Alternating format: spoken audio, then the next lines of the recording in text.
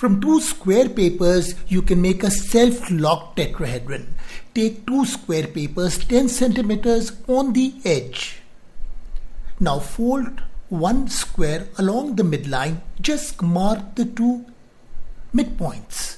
And then take one corner, bring it to the midpoint and pass it through the other corner. It's a very special kind of a triangle.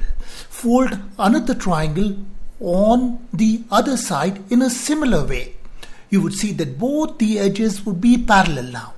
Now invert this piece of paper and place the top point right on the bottom point. Now you can see a small triangle to the right side. Fold it inwards.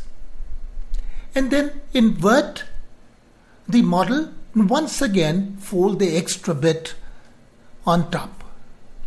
Now if you just open this would have two lugs and two pockets. This is one module for the tetrahedron.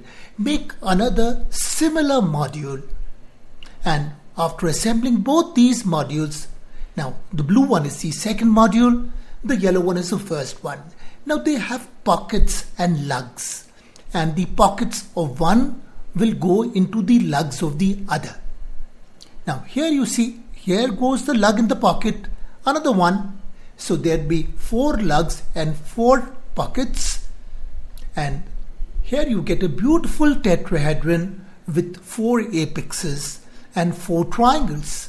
There is no glue used in making this tetrahedron, but it is extremely stable and strong. You can play with it like a ball.